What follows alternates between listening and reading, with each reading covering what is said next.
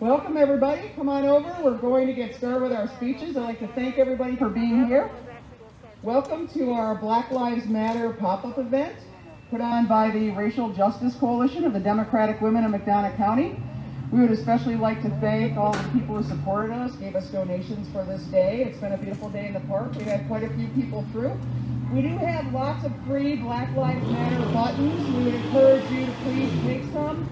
And especially to our white allies, please wear them in this community. Wear them when you're shopping. Wear them when you go out to dinner with your friends. Let's start letting people know that Black Lives Matter is a humanitarian stance. It is not a political statement unless you're a racist.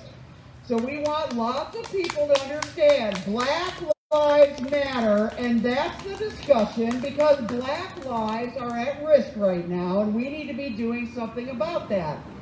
So this first speaker I'm going to bring up really needs very little introduction, because I think most of you know her. However, Belinda Carr is our very first Black woman elected to be chair of our party in the McDonough County Democrats. Woo! She is also the Director Emeritus from the Gwendolyn Cultural Center, which has now had several different name changes, but Belinda worked at WIU for decades, and she has been a resource in this community, has been helping people forever with these issues. We are so pleased that she could make it tonight. I promised to put her up first because she's got to drive to Chicago, but that's how dedicated she is. She came anyway, so let's give it up for Belinda Carr. Woo!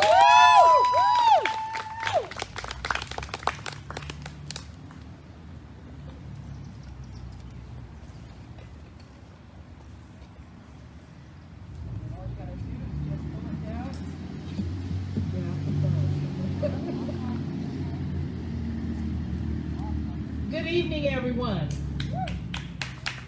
As I said, my name is Belinda Carr, and before I share my remarks with you, I'd like to just take this opportunity to thank the Racial Justice Coalition of the Democratic Women of McDonough County for their due diligence and persistence in putting before us the inequities found in our community.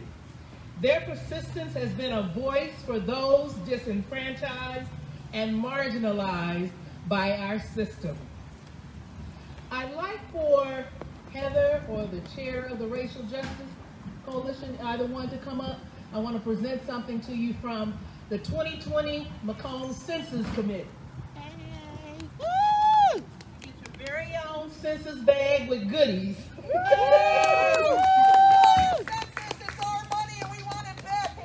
Yes, we want that money, and all of you play a role in getting that for us in our community. I came to Macomb in the summer of 1976 as a non-traditional student. Like many of you, or many of the students today, I was a single parent, raising 2 children, struggling to go to school. Oftentimes, I didn't have transportation, so I walked. And I lived in the housing for 3 years.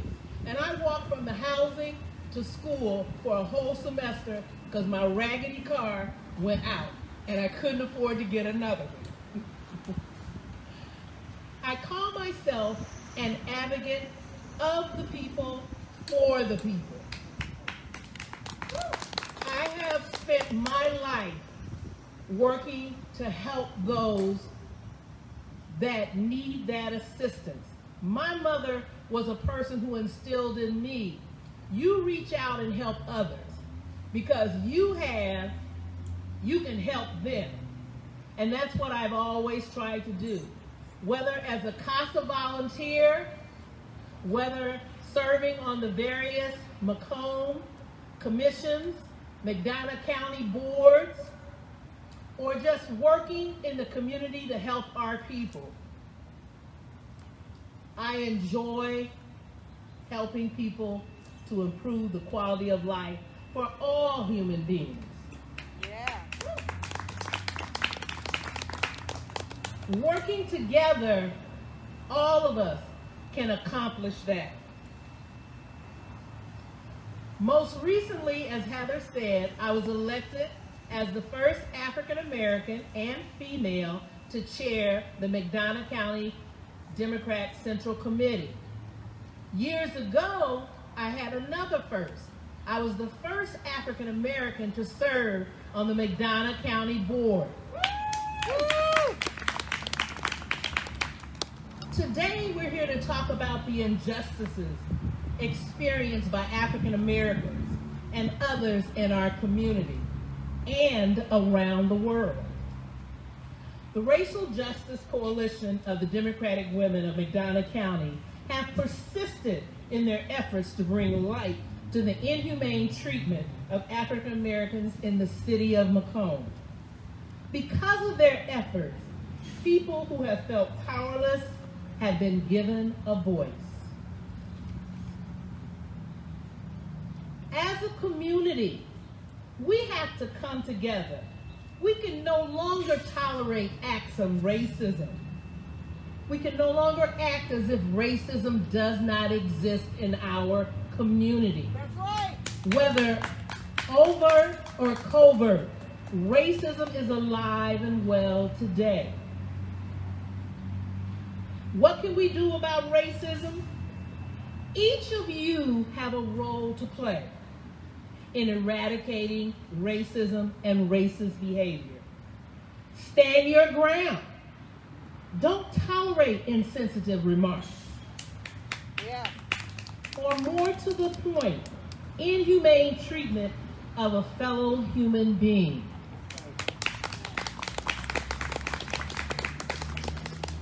Challenge our government leaders to, first of all, acknowledge the overt and covert racist acts and take a stand by speaking out against racism. If you're not happy with your elected leaders, what do? Vote. Vote. You go to the polls. If you're not a registered voter, you can go home tonight, get online and register. If you don't have a computer, no problem. Go to the courthouse tomorrow and register. And do you know you can even request your absentee ballot today? They will mail your ballot on or about September 24th. You can vote and do not have to go to the polls in the issues we're dealing with COVID or the long lines, and you get your vote, you get your ballot. So exercise your voice. Politicians and elected officials, they understand the power of the vote. What they expect from us is that we won't go. We'll have all excuses, all kinds of excuses not to go to the polls. We need to show them we mean business. November the 3rd. Yeah. Make sure your voice is counted. If you want to ensure federal funding in this community to start programs that deal with racism, what do you need to do? Fill out that 2020 census. Get it done right away. Finally, I encourage you to meet your public officials. Share your concerns. Be a collective voice. As a collective voice, you have the power. And that power is in each one of you. Thank you. Woo!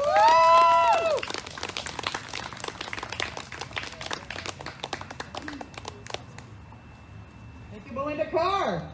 Belinda. Our next speaker is also our very first Black elected Alderwoman-at-Large for the city of Macomb, and also is the chair of our Democratic Coalition, which is our PAC for the McDonough County Democrats. And please give it up for Tammie Lee Brown-Edwards.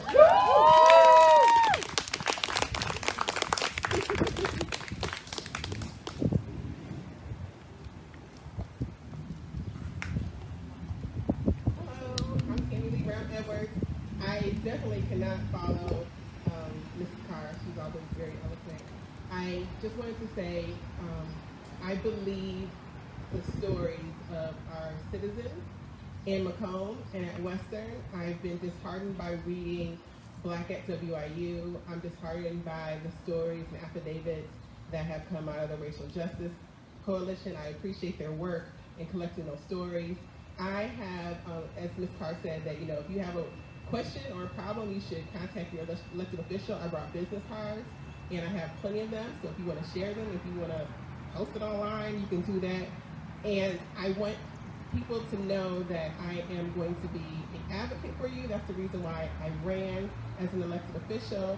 I want to be helpful. I want to be able to solve personal problems as well as social issues and racial injustice issues.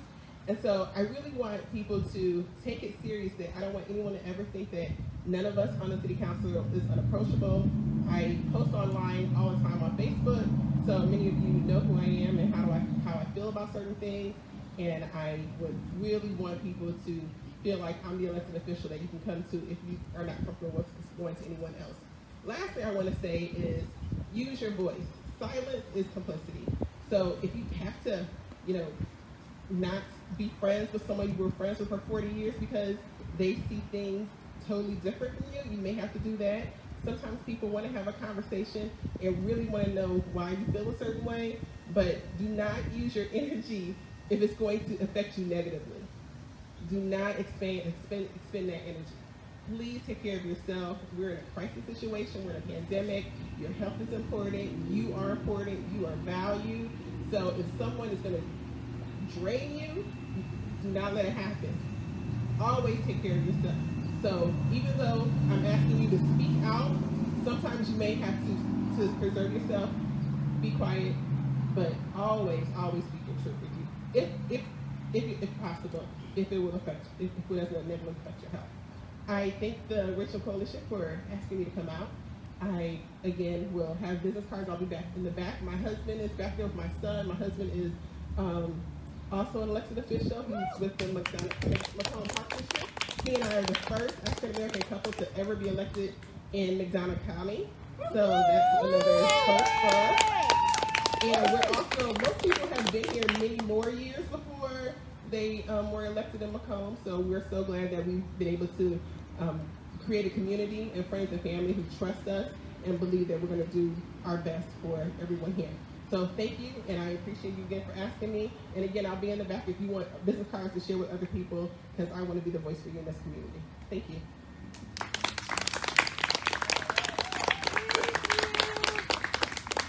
Thank you, Tammie Brown-Edwards. So we also want to let people know that with the Racial Justice Coalition, we have white allies ready to help anyone who needs a white ally to go into appointments or to speak to elected or appointed officials, or if you feel like you're being told something that is infringing on your rights or doesn't sound right to you or is different than what you perceive somebody else in the same situation would be told, that's what we're here for. We are here to begin to try to work together to help. There's some things we can't fix right away, right? Structural racism is going to take many lifetimes to deal with, but we know there's a lot of problems here that we could fix right away with the right people sitting in power and authority who would do the right choices at the right votes at the right time, which actually is now. And we must not give up our chance, our opportunity to use this inflection point in our nation's history when we know Black lives require white allyship. This does not get better with a lot more of us white people standing up and being the people that challenge our fellow white people doing wrong, to begin to do what they're supposed to do, to work together to make sure that all lives are protected. We want all people to gain access to the same privileges that we white people already have. And to those people who have said that we shouldn't be doing this as white allies, I challenge them to get up off of their couches and, instead of giving lip service or bemoaning our work, to step up, show up, and talk to people, because we're not making this stuff up. We do believe what people have brought to us. We believe that people's lives are in danger, that they've already been harmed. And we have a lot of restorative justice that we need to go after in this community. Our next speaker is over there, Dr. Essie Rutledge. And she has been in this community working on these issues now for over 42 years. And she is a professor emeriti of the Department of Sociology, and she is a sociologist. So I give you Dr. Essie Rutledge. Essie, can you come on up? I personally like to thank her too from the Racial Justice Coalition. Honestly, without her suggestions, her knowledge of Macomb, her wisdom, and all the decades that she has fought these fights without the white allyship needed to actually begin to address these things, we are so grateful that she has been so generous of her time and expertise. Here's Dr. Rutledge.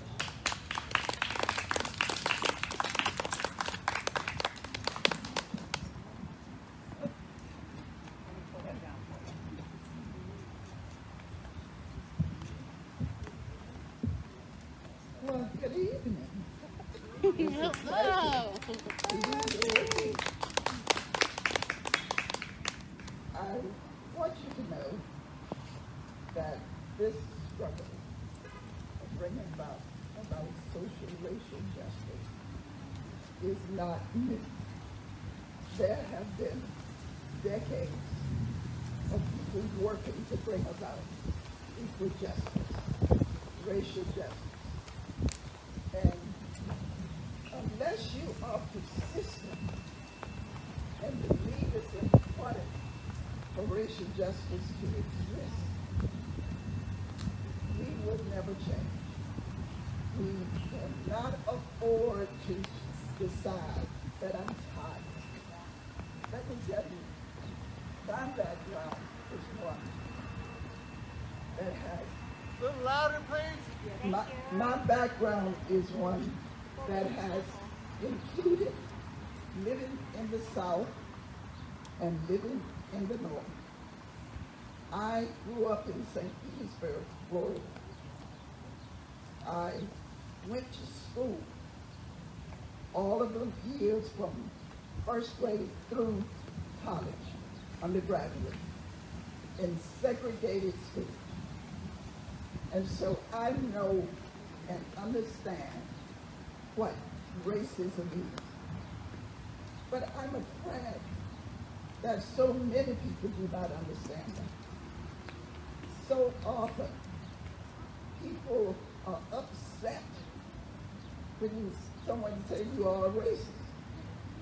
Well, I want to inform that it is almost impossible to live in a society of racism is a part of our culture. It is embedded in the culture. And people learn it without being aware of it. And it is very difficult to be a white person and not know about racism. But it doesn't mean that because you know about it or that it exists, that it is easy for you to eliminate it. But if we work together, we can. I have been really impressed since, and I hope, really don't want to say impressed, but I've been informed by people since the murder, let's call it what it was, a murder. The murder of George Floyd has brought about some things that are surprising. They have been surprising to me. And I do have a glee of hope. Not overly optimistic, but as long as I can hold on to some hope, it means that I'm not willing to give up and allow a racism to persist without doing something about it. I came to this community in 1976, and I came here as chair of the African American Studies Department at Western. When I came here, there was not one black female professor.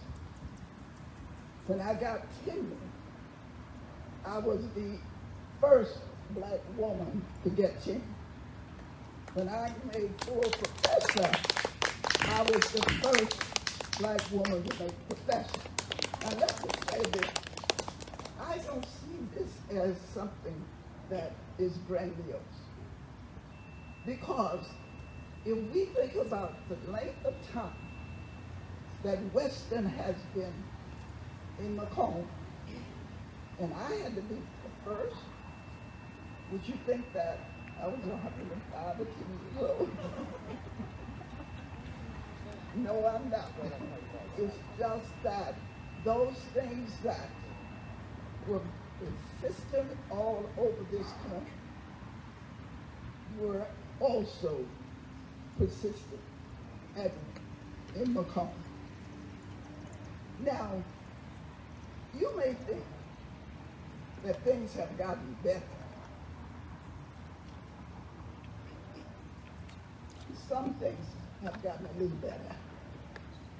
We thought when President Obama became president that that was going to be the end of racism. And in fact, people acted as if they thought it was going to happen. But it didn't. Some of the most foolish things were done and said about President Obama than I had ever heard living in the South.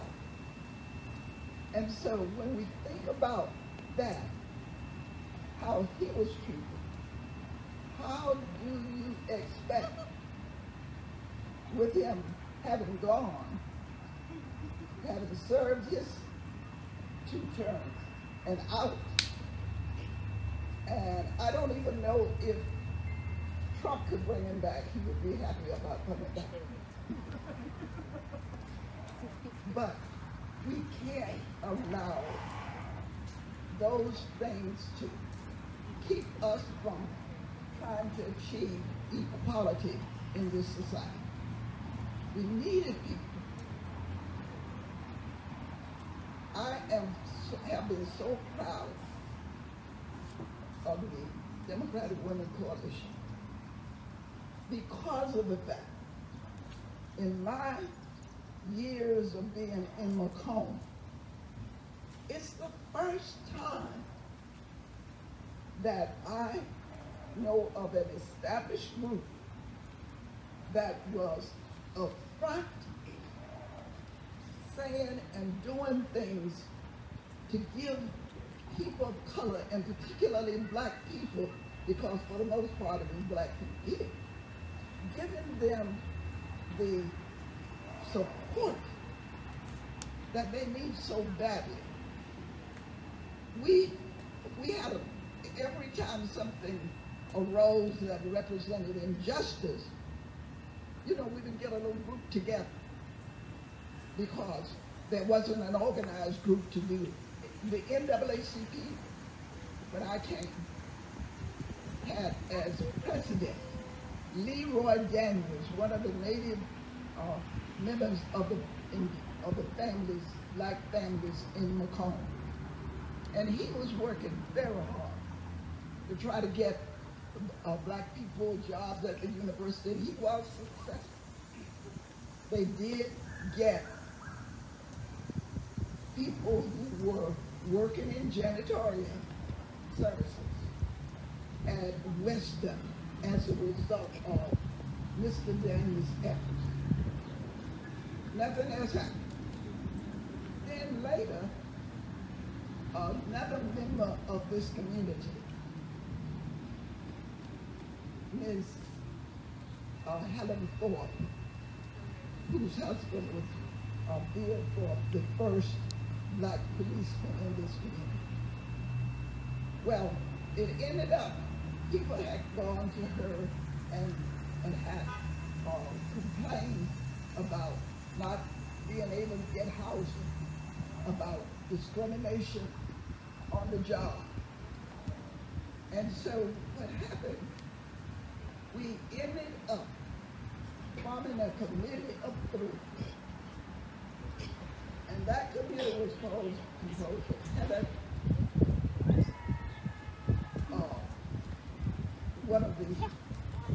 one male in that group as well, and myself.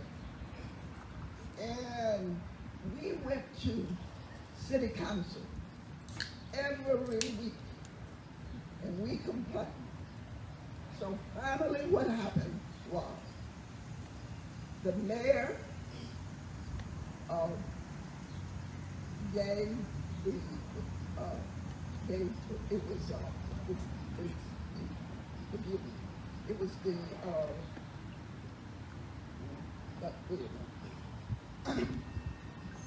the mayor directed the attorney of the city, and that was DOG, directed him to come up with an ordinance and requested that I would be a part of that committee. So we got together, we developed an ordinance, and out of that came the Equal Opportunity Fair Housing Commission. And that commission got together, developed a process by which it would operate, and it was established as the group that people could go to when there was, or they felt they had been discriminated against. And so that was the first time in those years that I had been here that we had a group that could listen to those complaints. And it worked very effectively, very effective. But you know, as other things, oftentimes those who are in power find ways to eliminate or to undercut that which will benefit others, and especially others of another race. So the mayor at that time ended up getting rid of the commission whereby it would be able to function well. And so that commission has not functioned very well since 2007. I was the chair of that committee for about 11 years. Oh, and they were always after me. Oh, my name appeared in the paper a lot of times. But I really didn't care as long as I thought we were doing well. And one of the things that happened after the mayor did reappoint me, they ended up changing the schedule for me. Can you imagine Equal Opportunity Fair Housing Commission meeting only 4 times a year? And people not even being aware of how they make contact so as to be able to function. And it was eliminated because of it. And this is one of those racist things that I had endured. We had a case of a woman who had filed a grievance against an owner of the he owned one of the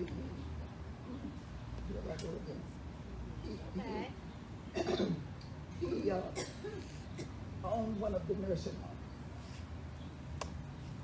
And the nursing home had asked me, the administrator, to do a workshop for them on racism because they were having some problems with the employees. And I had done one for them. So what happened then, they asked me to do it for their employees. Well, what happened in that regard was, I told them I was a little reluctant because I was the chair of the Equal Opportunity Fair Housing Commission. And I didn't want anybody to see, because of that, we'll accuse me of having a conflict of interest. I don't have conflict of interest when it comes to what is right and wrong. So what happened, I told them I would do it on a certain condition. Number one, I would do it as a person whose job, whose profession was to do this kind of work. I said, so I will do this as a sociologist.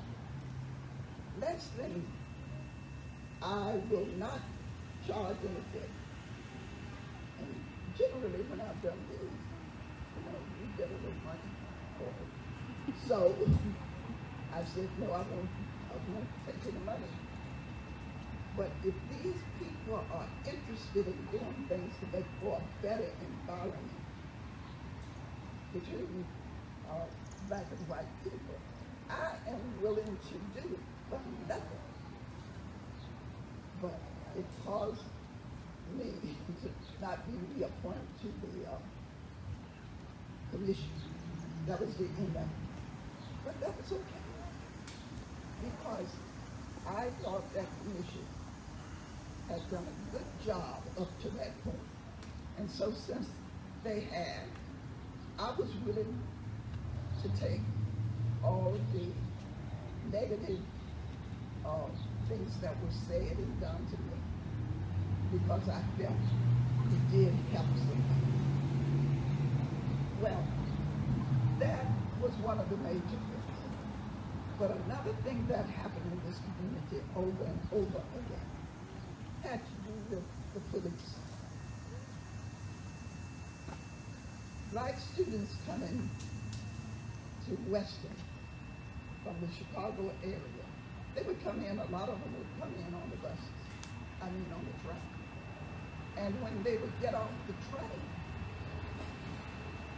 they were stopped and searched because they were looking for drugs and guns. So that was a common practice, and to my knowledge, it still exists, even since 2008. And I can imagine this might have been about 5 years ago. There was a person who was coming down on the train to take a class, and there were 3 people getting off this track. It was he who was black.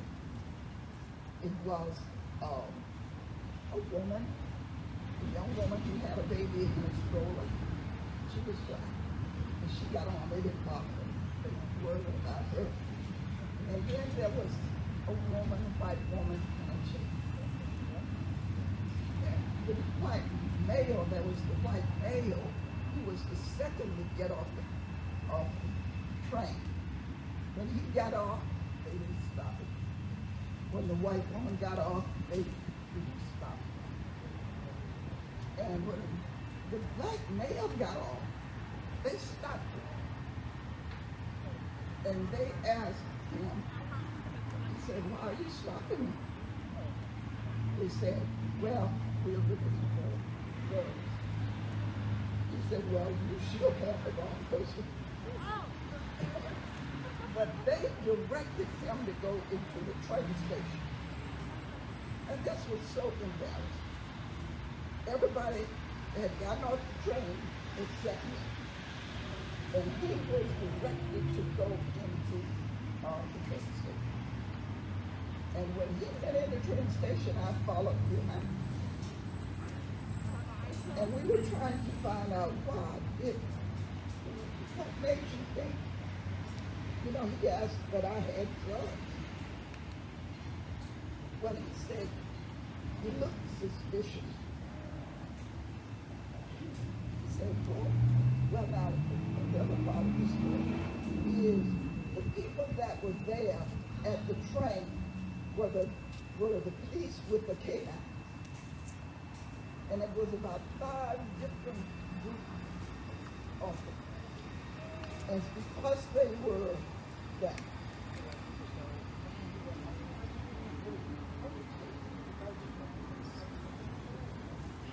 Okay. Oh, I'm sorry. I'm not good at it. I'm so sorry.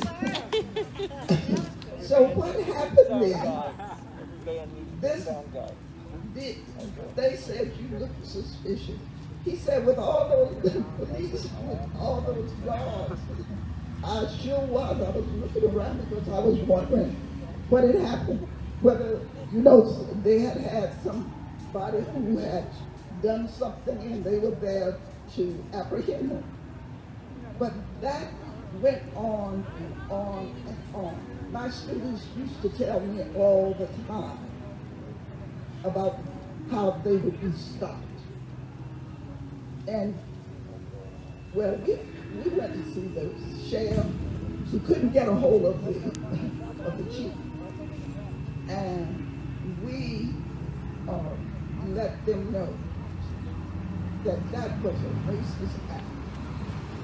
Definitely racist. And I said to them, you know, if you're going to be racist, I hope you wouldn't, but if you're going to be racist, make sure you do it in a way that doesn't, whereby it won't make you look so suspicious.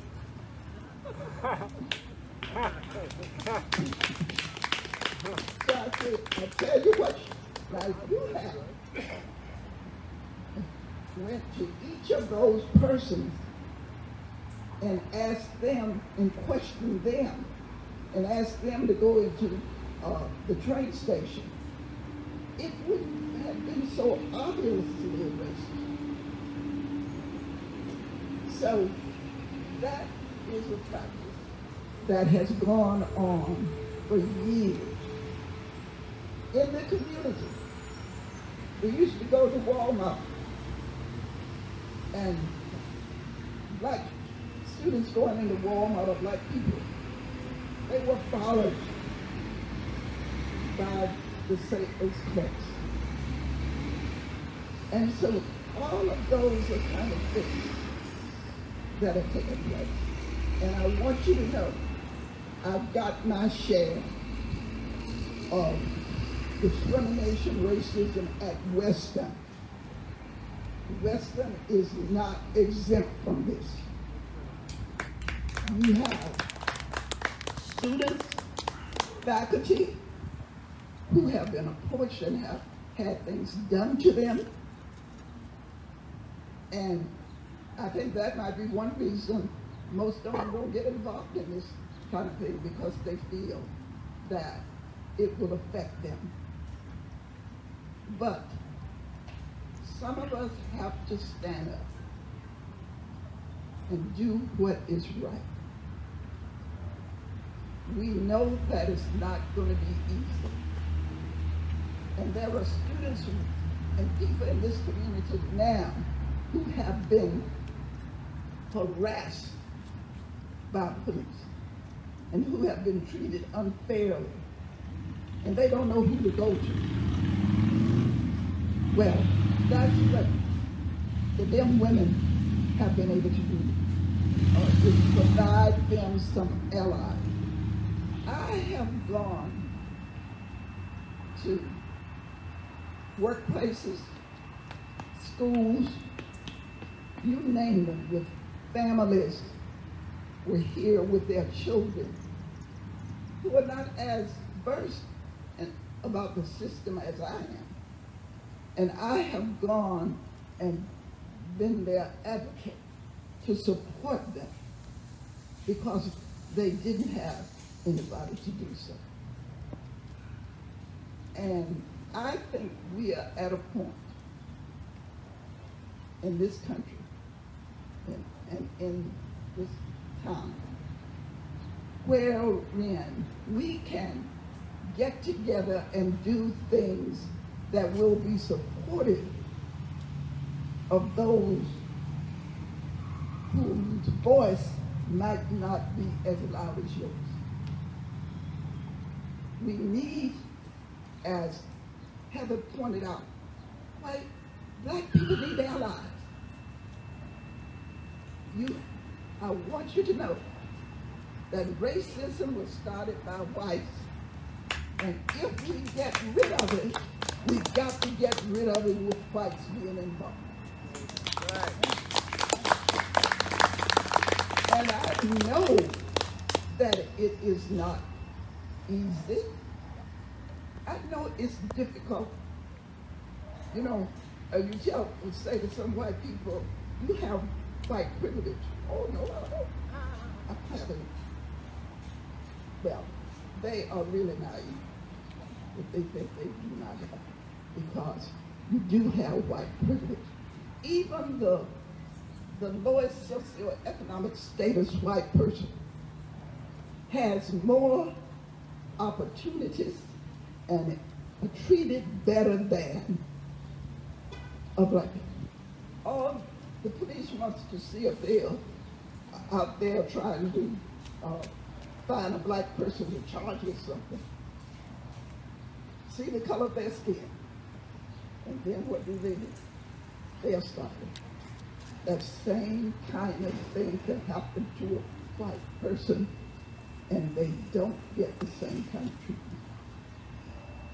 So it's one last thing that I would like to kind of make you aware of, because I think many times people see this as being something so personalized, and that they miss the pervasiveness of this behavior. And this is racism. I would recommend that you might consider racism in a way that I like to describe it. And that is, you know, racism is like, it's on a continuum.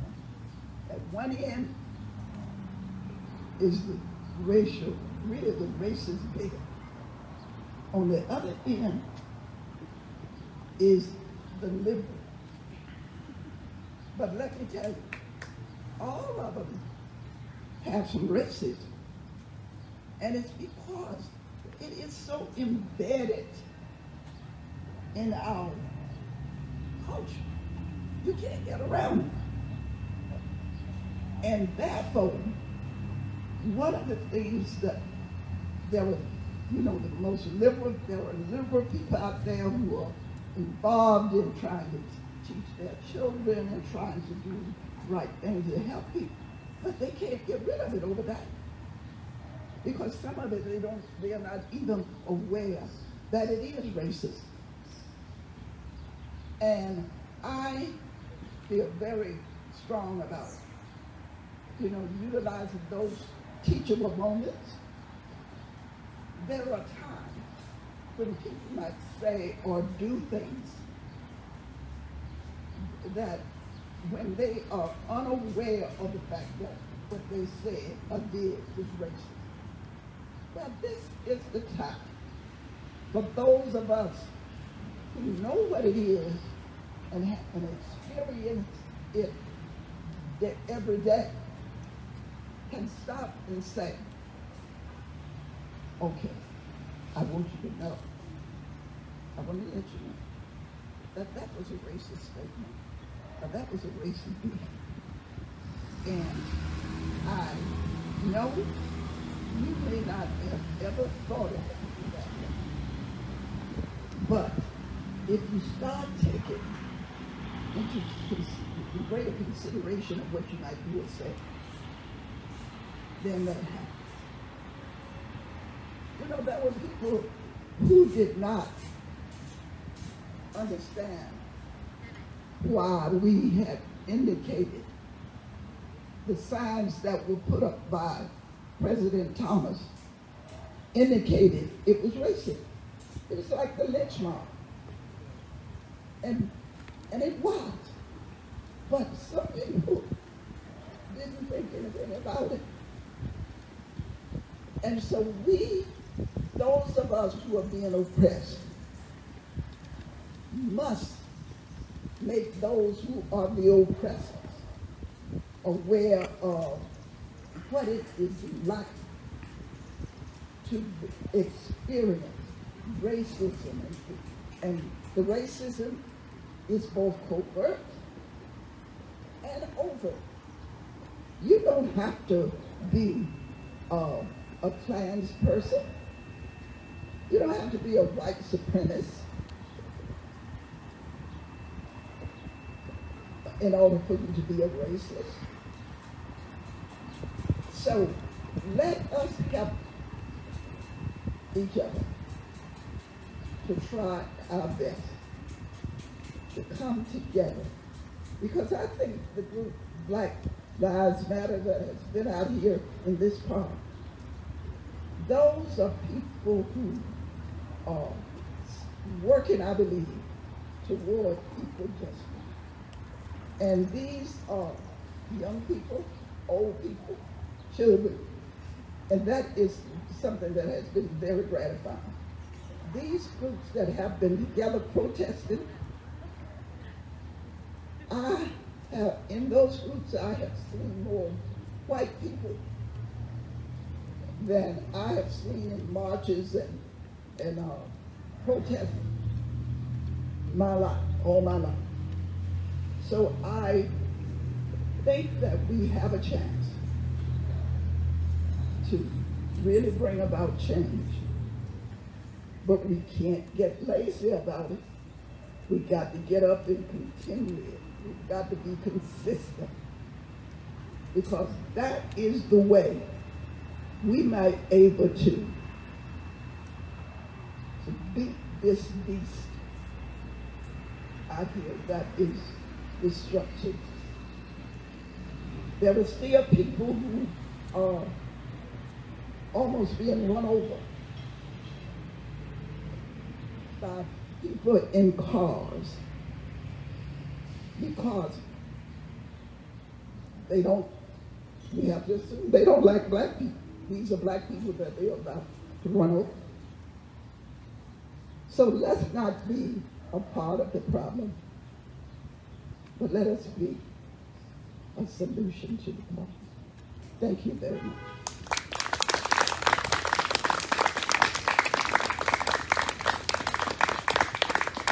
Thank you, Dr. Rutledge. So let me just point out something to you about the Equal Opportunity and Fair Housing Commission. Last summer, over a year ago, our VP, Verna Perkins, and I went to the commission, and because there wasn't hardly anything online about how it functioned, how people could access it, how they could get help, where the complaint form was, we went there to ask about it, and as soon as we wanted to ask basic questions, they closed the meeting down and said they couldn't even answer the basic questions. So the next day, I had a conversation with Scott Coker. It was his first week on the job. He informed me he had just learned that he was the affirmative action officer. So we asked for specific remedies. One of those things was that they would get the complaint form, they would put it up at City Hall and put it online. So the week before last, our other VP, Becky Danner, went in to find out how that complaint form's doing. She was told there's no complaint form, but if she wanted to come back a week later, maybe the people who knew where it was would be able to help her. And this is over a year later. We need this commission functioning. We have had so many complaints from black women that white, male housing managers or apartment managers will just walk in on them when they're showering or in their bedroom in their underwear And when they try to complain, they're served a 5-day eviction notice. Who are they supposed to go to for help if our housing commission doesn't want to meet except 4 times a year? And the only way you get to meet is if you went to the previous meeting months earlier to ask if you could be on that meeting. So if your housing's at risk, do you really have 4 months later to wait for your complaint to be heard? So then they're told now, well, you can just go in and speak to the affirmative action officer. How many of us feel comfortable with our government? One, he might be, and this is not personal, right? This is talking about when the optics of having a wealthy white male being the funnel on gatekeeper on who gets their complaint heard is a problem, right? And that's a problem that could be fixed today, and it shouldn't have existed. Now, Dr. Rutledge didn't bring this up, but back when she was on, the Equal Opportunity Fair Housing Commission got it up and running, and it was functioning well. And we had a great ordinance. I'm sorry, I can't speak well with that on because I can't breathe. And it was functioning quite well. And that ordinance was actually checked through a civil rights attorney, Ron Jackson in Peoria. And then when they called, after she went and did that training for that group, then Nick Wistland and then Alderman Dave Dorsett and then Alderman Mike Inman put in a BS complaint against her with the state, complaining that she was violating, that there was an ethics issue there. They didn't tell her that they were complaining about her based on that, but she went through an investigation and then was told that she was cleared, but they still allowed a man who was reporting on it then, Pat Stout, to basically put out a news article that implied that she had possibly done some wrongdoing, even though she had been cleared from it, and they used that to strip her off the board. And then they put Pat Stout in his chair, and we discovered last year, and this is interesting, all these years that Pat Stout, our local reporter, had sat on that commission as chair, he was also being paid to report on it. So we wondered why the public record didn't reflect all the subsequent dismantling of the ordinance to lose all of its teeth and functionality, to basically strip out what that commission used to be able to do for people, and now it is effectively not helping anybody. So if you think that should change, call City Hall, tell them to get that commission functioning now. Put that complaint form online. We're a university town. They still can't have a basic paper form. Use a Google form if you need to. We put forth all of these solutions, and we met with Mayor Inman, our Racial Justice Coalition leadership team, back in December, met with Mayor Inman and Alderwoman Gail Carper, and we gave them our basic list of fixes based on the Southern Poverty Law Center's suggestions for what communities like ours needed to do to begin making sure that all people had equal access to the protections, regulations, oversight, and accountability for wrongdoing of their local government. We didn't ask for anything special. We didn't want gold bars printed in our name. We wanted simple things like a website that actually works for people, right?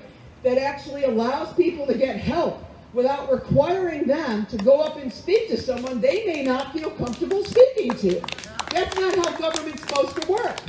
And that's not how it works effectively, and we can change that. We can change that.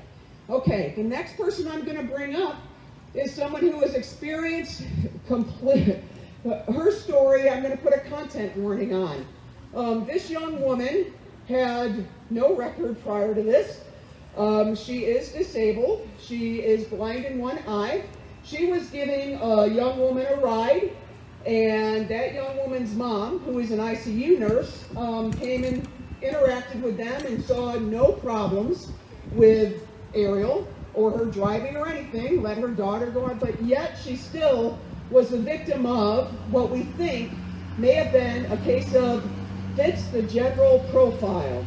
So somebody called in a complaint against reckless driving on a different vehicle. The police pulled her over. They brutalized her. Somehow she sustained a closed head injury that they never talked about in their report at all. Somehow the video for all that just isn't available even through FOIA.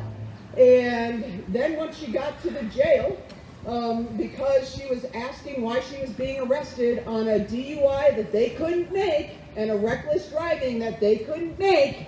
So what did they get her for? For resisting arrest and for battery, because they tased her at least 4 to 5 times to shove her in that cell.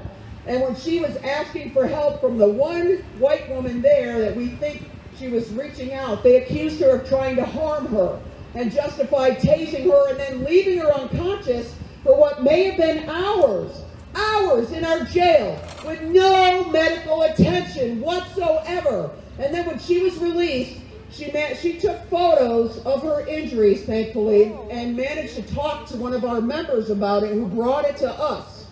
And her case is not unusual. We have taken dozens of complaints over the last year and a half of wrongdoing by our police and other people. Ariel, I'm going to have you go ahead and come on up if you feel up to it. I want everyone to give her a big round of applause for her courage. She should not have been arrested. She definitely should have been tased. She should have been left unconscious in our jail with no medical attention whatsoever, with a closed head injury that never got evaluated. And now they're trying to railroad her to jail, to prison during COVID to cover up their mistake.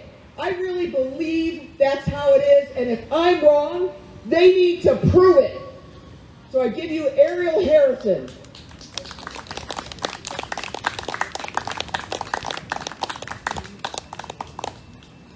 Hey guys, my name is Ariel Harrison. Close to the mic.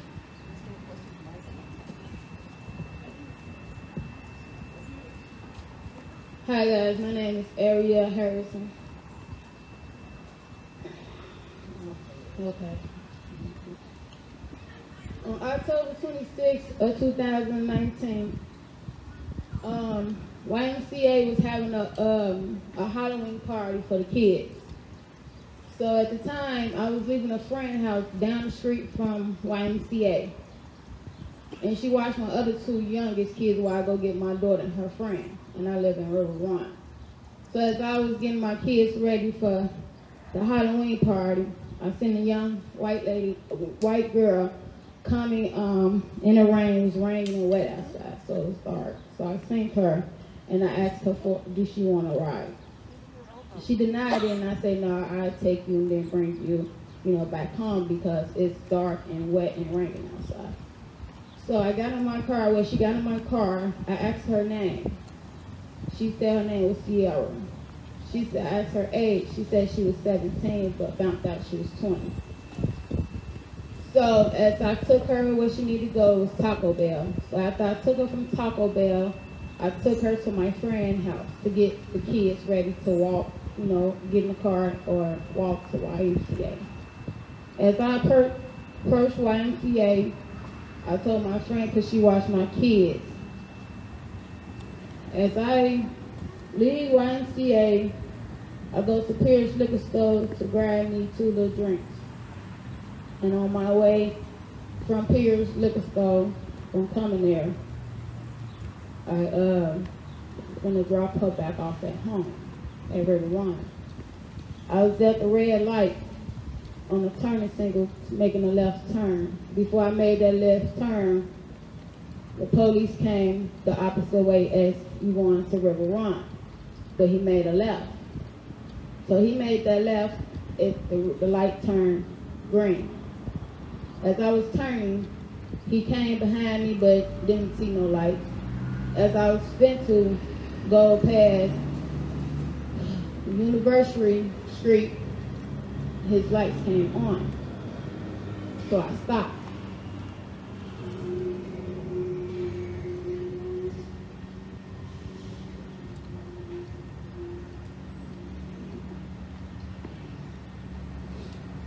The police back. I never seen him before. He came to the car. My window don't let down, it's broke. So I opened my car. So he flashed the light in my eyes. I'm blind in my left eye. So I asked him, I can't see. I asked him, what did I do? And he told me to step out of the car, he smelled liquor. I said, I haven't been drinking, I just went to the store. And he kept asking me to step out of the car, and I said, what did I do? I didn't do nothing. So, 2 other cars came. They drew me out the car. They put me in the back seat. Now, as I'm in the back seat, I don't have any handcuffs on. As we go to the police garage,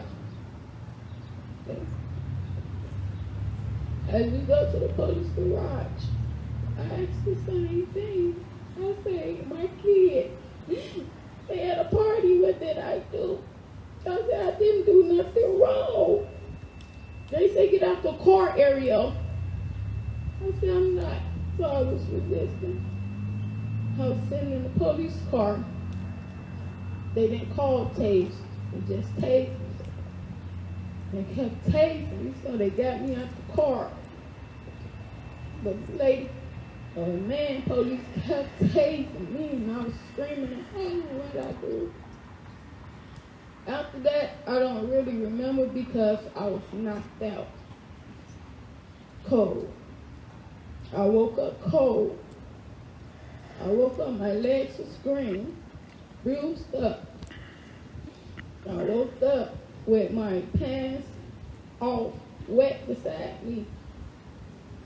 So I was scared and afraid. I had trying to call out for help because I'm anemic. I was cold. I was scared. So the police came. I was trying to get them attention. So I took the pants and tried to get them attention and put it by my neck. It was a woman police and a male police came in. The woman police told me to take my clothes off.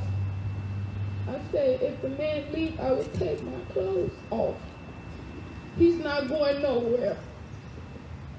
I said, okay, the man had to taser. They had to taser, so I was afraid. I took my clothes off. They threw me the suit. After that, that's it.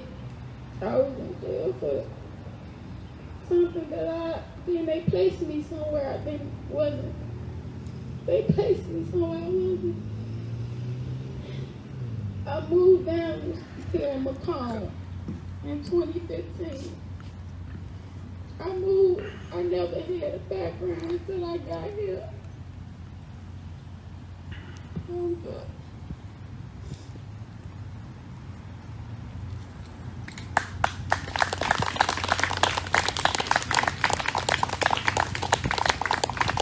We estimate that there are dozens of our Black community members and WIU students who have records they should never have had in the first place. They came here for school or for housing, and they got mistreated, and they couldn't find help for that. Now, I'm going to put on my former paramedic and EMS instructor hat, and let me just explain a few things, all right? When a person experiences a period of unconsciousness and they are in custody of the police or EMS or the hospital, or they are on government services, or they're in the back of a police car, we are always obligated by law to get adequate medical help for them. What should have happened when she was rendered unconscious, and we don't know how, they should have called an ambulance and she should have been taken to MDH. Instead, she was left unconscious there, disrobed, and the fact that her pants were wet. When people are rendered unconscious and they lose continence, where they have urine leakage, that is always a sign they were very seriously injured. That period of unconsciousness is a big deal and has never been investigated, and none of it was talked about in the report. They didn't account for all the taser marks. They never addressed the head injury or all the bruises. They didn't address the fact that they couldn't make the original reason why they even pulled her over. And then basically, and I will just say that Ariel's horrifying experience is not unique to our jail or our Macomb police. And you'll notice that they aren't calling us or me a liar, right? The people who know. Because they know we're not lying about this stuff. Instead, they just want to talk about how we talk about it, right? They want us to be nicer and smile or speak positively about this community. If you had taken dozens of these complaints the way that our members have over the last year and a half, you'd be a little grumpy too at the obstruction at City Hall. But let me give you an example so you all know how people get treated by our city leadership. When our Alderwoman, Tammie Leigh Brown-Edwards, a week ago from Monday, talked about how she had been treated with racist disrespect, not the mayor, no one on the city council bothered to ask her, oh my gosh, how are you? I'm so sorry that happened to you. Who was it? Let's talk it out. Let's not let this go. Let's have a special session. Let's make sure our entire community knows what happened and what we are all going to do together to make sure that this stuff doesn't happen anymore here. And all she asked for was an apology. She didn't get one. And then last week, still nothing. But she has at least as much power as they do, right? And believe me, she's a lot nicer to them than I am. That was the treatment that she got at our city council meeting. And then after her, Alderwoman Gail Carr spoke up and just said, hey, if any of you have problems, just come talk to me. Just come talk to us. Is that helpful? The woman sitting next to you just said that there's a problem and you just blew it off. That's exactly it. It's part of the problem. Now, is Kiana here today? Okay, I wasn't sure if she was going to be able to make it or not. So, what are the remedies? For one thing, we have Black Lives Matter buttons here. We hope everybody will take one. Please, if you are a white ally, wear it in this community. Wear it out to eat. Wear it shopping. Wear it when you go up to City Hall. Wear it when you go pay your water bill. And let's talk just a little bit about the structural racism that we have identified that you all can see as it's happening, okay? One of the things that we know for housing has been happening is when somebody gets pulled over by the police and it appears in police beat, all of a sudden they have a background checked on them, and even when that person's whatever complaint was thrown out for lack of evidence, and we have many of those against black people here, it doesn't matter because by the time the court hears that and throws it out, they've already lost their housing voucher and had to move somewhere else. We have lost dozens of wonderful human beings out of this community because of the racism here. We have lost dozens of our black faculty, staff, and students because of the racism here. And we still can't get a lot of people in City Hall or our county government to even say the word racism. We need to talk about this.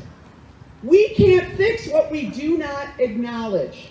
And I would like to thank everybody for being here today. I'm going to ask you all, please take selfies holding our Black Lives Matter banners. Please take selfies near all of our posters. Please walk through and read those. Please tell people, white people specifically, about how important it is that they all step up and begin talking about this stuff with each other. And not just certain white people. We have to be willing to confront this in every venue. This does not get better until enough of us white people are all standing up together and fixing this, right? And we're here for it. Now, if you are an elected official or serving in the Democratic Party, I would like you to raise your hands right now. I want you to take a look around. We have several of our elected officials, county board members, precinct committee people here for you today. Feel free to tell them what you have experienced, okay? They want to know. They're helping us work on this. Now I'm going to ask, do we have any of our Republican leadership here? We want to give you a shout out. Okay, well, maybe next time. So maybe next time. Anyway, thank you all for being here today. Let's see, just a couple other things. One of the other elements that we are seeing is police will pull over people for a license plate light. And then, you ready? You want to come up? Oh yeah, we do have one other person, so I'm gonna let her introduce herself. Do you want to speak to? Okay, that's okay. I knew that. Come on. It's all good. All right. So I'm going to bring up one of our organizers, Celeste Victoria. Thank you guys. Thank you all for being here, and a special thank you to the Democratic Women of McDonough County. I grew up here, and not until recently have I ever felt like there was somebody, forgive me, Ariel's story, and then a kid I call a nephew came up to me and told me he's living, so I'm a bit teary-eyed. I cry about everything, so don't worry. They are the first people to actually listen without prejudice, to actually listen and say, hey, we're going to do something and we believe you. So thank you guys. When the Black Lives Matter movement first gained momentum, I was thinking to myself, how can I make a difference?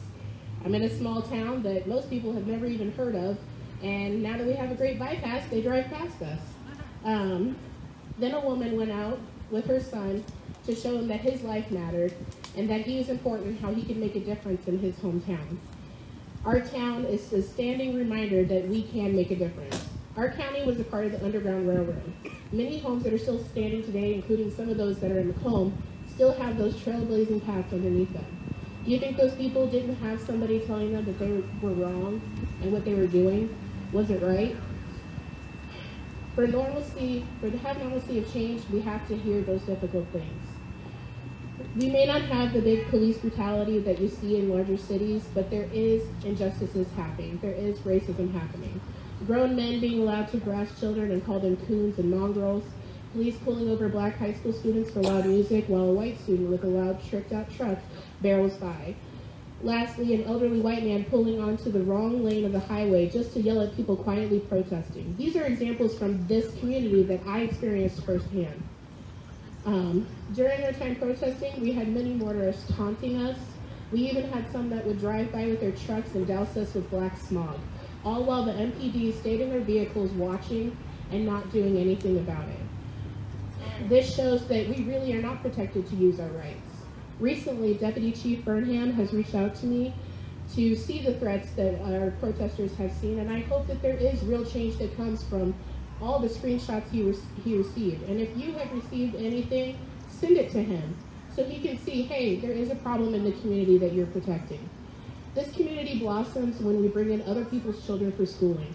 We constantly are preaching, make it Macomb and a hometown touch. But when these children give you evidence of a not-so-friendly community and you tell them that they're wrong, and so many people write into the city council saying, hey, these are just lies, that is the equivalent, at least for me, to believing a rape victim deserved it. In my 30 years of being here, that is exactly why I have never reached out for help, because I didn't feel like anybody would listen to me. It's why my parents had to tell me how to be safe here, where not to go, to be home before dark, and to always wear tennis shoes in case I needed to escape from somewhere that wasn't safe. We now have people in the community that feel so privileged that they can threaten Black Lives Matter protesters freely on social media, promoting to run people over, and one of my favorite quotes, let's get this little war over with and get back to normal. But there's no issue, right? You're arrested. Yeah, well, we'll see. I encourage anyone that has felt discriminated against to come forward. There are people listening now. There are people fighting for us now.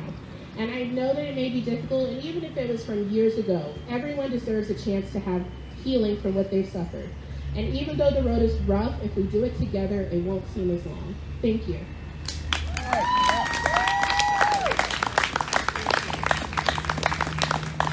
Would anyone else like to come up and speak? This time is for you. We have an open mic here for you. You have every right to speak your truth in this space. Come on up, Dana. You need Dana Walker. He's a precinct committeeman for the Democratic Party of McDonough County.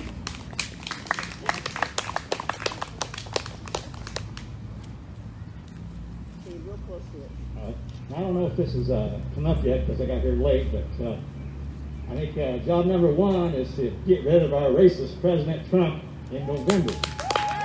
Everyone over 18 needs to vote against him.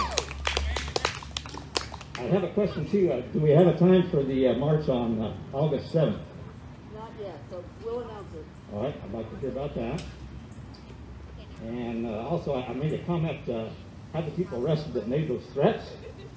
And what they did was an assault. If they can be identified, that's assault. That's a law. It's a crime. They need to be arrested for it.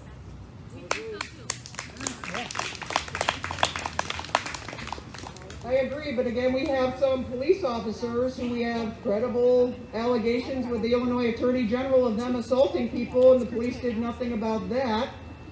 So it made us wonder, well, are the Macomb police going to do anything since they've done nothing about all the people harassing the protesters? There's something else you should all know. During one of those protests, there was a really upset white guy wearing his personal armor and his Blue Lives Matter flag and parked over at Family Video, presumably armed, standing there back and forth, being all enraged. The police did nothing. They did nothing. Thank God he didn't pull out a gun and just decide to kill everybody, right? How fragile of a white person must you be to get so upset at a bunch of women and children holding up cardboard signs with words on them, right? You got to wear your personal armor for that? Now, one of the threats that I took personally was somebody calling himself a patriot saying I better not go after the police because they're the only thing protecting me from him, from a patriot. That's the kind of stuff we have.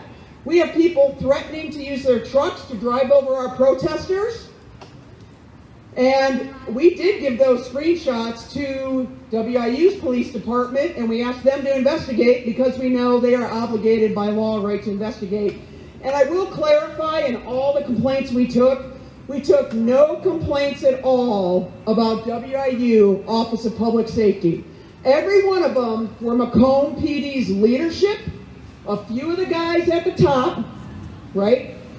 A couple, the sheriff and some of the deputies, and then some auxiliary people and the ride-alongs that they like to have. Now, should police be having ride-alongs who participate in violating people's rights? No. I think there should be a log. I think everybody should know who rides along and why. And there's other things that we can perceive and be aware of.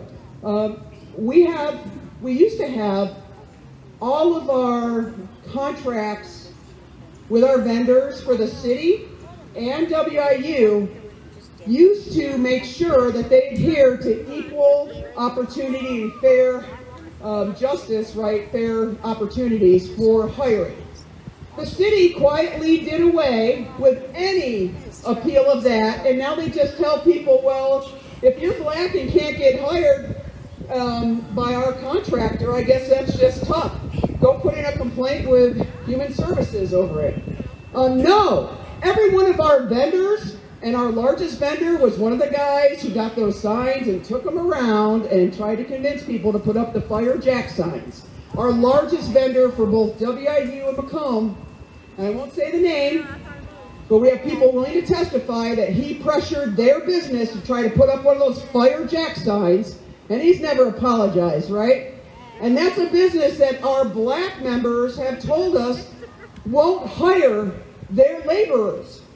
And so we have a problem with our contract hires for the city of Macomb, and I hope you all start looking at those, because that's our tax dollars, and if they won't hire our black workers from here, forcing them to leave their families, they have to go travel to Peoria or Chicago or St. Louis to get hired, so they're out of the community away from their families during the entire week, because they can't get hired locally or to work over at WIU. This stuff is unacceptable. We need to fix this. It didn't get this way by accident, because it was fixed a couple decades ago, and then they unfixed it. And that's the real truth. We used to have the same thing at WIU. They used to scrutinize every vendor contract. Why? Because that's taxpayer dollars. You're paying for that, you're paying for that, I'm paying for that. We have every right to know that our vendors who receive our tax dollars are actually treating people with the very basic of civil and human rights. We're not even asking them to be great employers, right? We're just asking them to follow the law. But as it turns out, Western, sometime over the last, who knows, their leadership decided, you know what? That's too much trouble. If people have complaints, they can just contact the Department of Human Services and file a complaint. If you can't get hired for a job, can you wait 6 months to 3 years for your complaint to get heard at one of those agencies? So that's another leg of the issue. Over at our school district, we have been asking for black teachers year after year after year, decade after decade. I know our black community has. Oh, it's too hard, or we're not finding people qualified. Give me a break. This is an educational institution. All right? If the people in charge find their jobs too difficult, it's time for us to get different people elected and appointed to those positions who won't find that challenge too difficult to even try. So that's kind of where we are at this point. I would like to thank all of you for coming here. I am going to ask a personal favor. I need help getting all these posters back. So if you all could just stack them up near that black SUV over there so I could load them. And we need help carrying tables and also the donation jars back. Thank you all for coming today. Thank you for those of you sharing your brave stories. You all are really appreciated. And on behalf of the Democratic Women of McDonough County and our Racial Justice Coalition, I would just like to say thank you to all our allies and our elected officials and all who participate in this. This event we're hoping to bring to every small community in our county to begin teaching people how we must move forward together.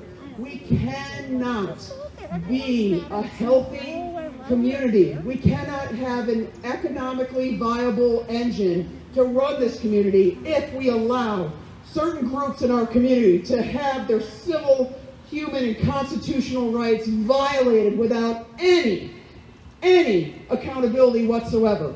So we are here not because, you know, I'm going to give everybody the benefit of the doubt that they're all good people if they're in there. That's fine, right? This is not about what kind of people we are sitting there. This is about what the people in those positions could be doing about these things and for whatever reason are not. And if you would like to run for office, I would encourage all of you to do so. We have tons of seats that need good people in them. I promise you, you will receive the training that you need.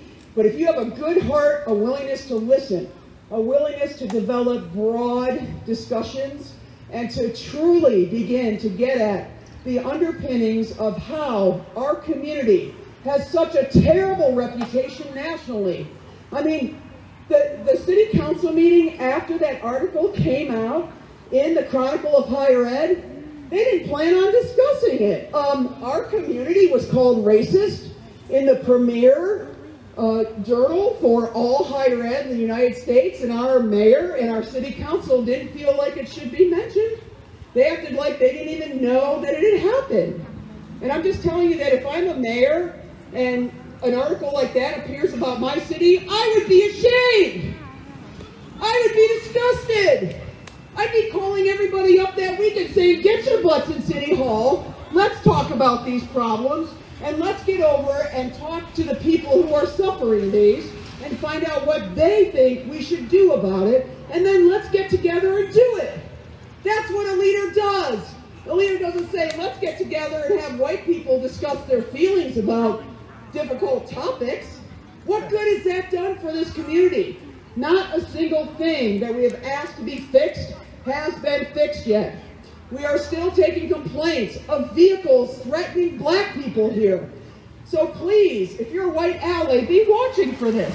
One other thing that we need everybody who's white in the city to do, hit up our planning commission and city hall and tell them we need a sidewalk over there going out to Walmart so that our people are not walking in that street. We have to have too many of them almost get hit and be traumatized and terrified. And then when they try to make the police take a report, The police refused, except for the few people who forced them to, and then they got retaliated against for putting in a complaint. And all of those things I've mentioned are all complaints that are in the Illinois Attorney General's office where they are investigating. They have opened an office on East Jackson. It is just 2 buildings down from the north side of East Jackson, right, just 2 buildings east of American Family Insurance. You don't have to go through us for your complaints. We are happy to assist you and to be white allies. You know, that's no problem, but we don't want anyone to feel like you have to go through us. You can go directly to them, or if you'd like someone to sit with you and explain the forms to fill out, we will help you file those complaints. And to those saying that we should have gone through City Hall, we did try. We tried with letters, we tried meeting with them, we tried asking nicely. The town halls, the letters to the editor, the news articles, they haven't responded to a single concern. Not a single concern has been addressed. Maybe they just don't like the way we're approaching them, huh? Well, what about all the other groups that have approached them and they still haven't fixed anything? So there's a lot of work that we can do. None of it is really very hard as long as the people in charge have the will to do it. A lot of it's very simple things that would take 10 minutes of a webmaster doing it, but they still aren't. So anyway, thank you all so much. If you wouldn't mind bringing the flags over here, we'll break them down. Let everyone, we have one more. Oh, you want to come up and speak? Yeah, we got, absolutely. That's okay. I don't really have much to say, but we have another protest planned next Wednesday on the 22nd. From 3 to 7, so if you would like to come, we'll be up here on the corner. Just make sure that you bring a mask, and we'll have plenty of signs available and water and sunscreen. Thank you.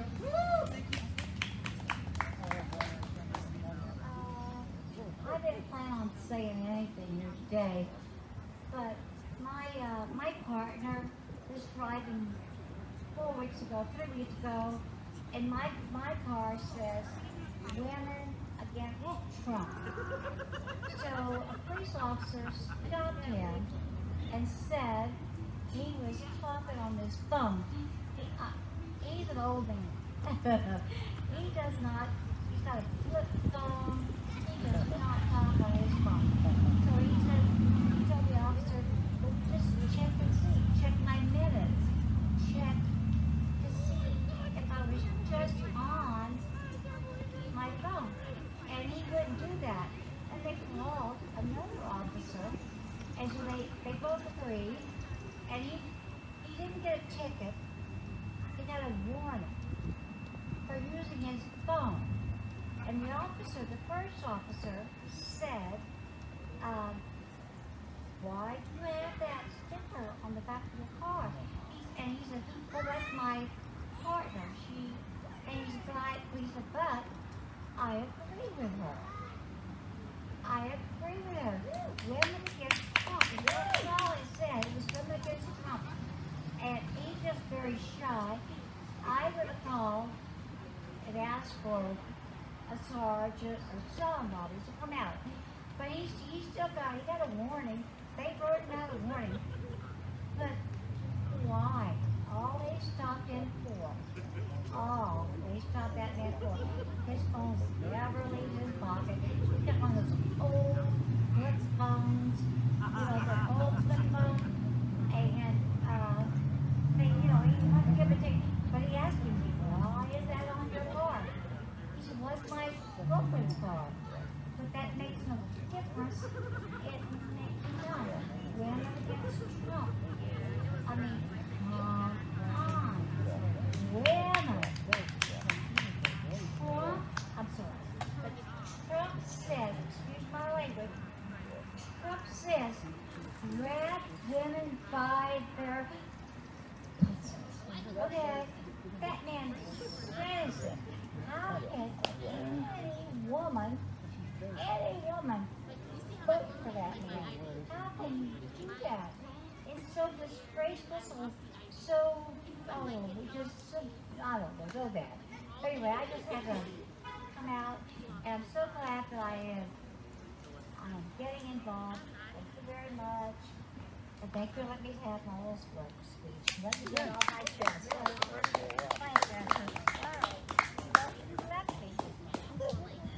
Oh, no, I'm just kidding. Hi, I'm not the most eloquent. We've had some really wonderful speakers today who have made some really powerful speeches and have such a way with words, and I'm not that experienced, so bear with me. But I just had a few things that I wanted to say, and it's if you can't tell by my everything, I'm pretty radical. I'm a queer punk. That's how I consider myself. I'm bisexual and trans, and I'm very far left, and and even though I am not what the cops would be most friendly to, I also want to say I do have quite a lot of privilege. As you can tell, I'm very white, and I come from a pretty middle-class family. And what I wanted to say is that racism embeds itself even in minority communities. Even in the gay community, you see people on their dating profiles that say no fats, no femmes, no blacks, no Asians, no Hispanics. And when you call them out on it, they say it's just a preference. Why is that your preference? Even though it is hard to be trans in rural America, it is even harder to be black and trans, indigenous and trans, Asian and trans, Middle Eastern and trans, Muslim and trans, Jewish and trans. It seems like every day we hear about another woman, another black trans woman who is killed under mysterious circumstances, whose case will most likely go nowhere. Even now, many people in the gay community do not know who Marsha P. Johnson was, who Sylvia Rivera was, two trans and women of color who were there at Stonewall. They do not know who Stormy Gallarve was, a black lesbian who threw that shot glass at the mirror when the police came to raid their place of safety, their place of solitude. I am angry, and I think I am rightfully so, that people in my community are still discriminated against in their place of refuge. And I want you to remember their names. I want you to know that even now, in the year of our universe 2020, the average life expectancy for a trans woman of color is 35. I want you to remember Tony McDade, a black trans man who was killed by police and whose case did not use his dead name, used to talk to him as a, I'm sorry, I'm getting flustered, but spoke of him as a woman, even though he was very far along in his transition and passed very well, and even if he didn't, why should that matter? Exactly. Even in this community, there is racism. Even with women who should be standing together, there is racism. Even in the trans community, there is racism and sexism. And I have faith in the young generation. I have faith in people my age because we are angry. We are all angry, and I know that we are going to use the anger to do something great. We are going to use that anger to make a change. We are going to use that anger to get out in the world and fight for our black and indigenous and brothers and sisters of color. And that is why I say Black Lives Matter. And that is why I say defund the police and reconstruct it and reform it, because we need it. Because in 2020, people are still judged by the color of their skin. Because in 2020, if I go to the Walmart with my friends of color, I won't get followed, but they will, because in 2020, the ethnic hair supplies still have security tags on them and more surveillance in stuff that sells L'Oreal. I am mad because racism embeds itself into even minorities. I am mad because it embeds itself into consumerism, into our books, into even our ways of speaking. Sold down the river, whipping them into shape. Where do you think that those come from? I am mad, and I hope that I can use that anger as fuel, and I hope that I can make a difference and continue to unlearn ideas that I have learned by being in such a country for so long. I'm so glad I was able to be here today. And thank you to the brave women who shared their stories of brutality and who shared their experiences and shared all that they had to change whatever is going on still now. Thank you.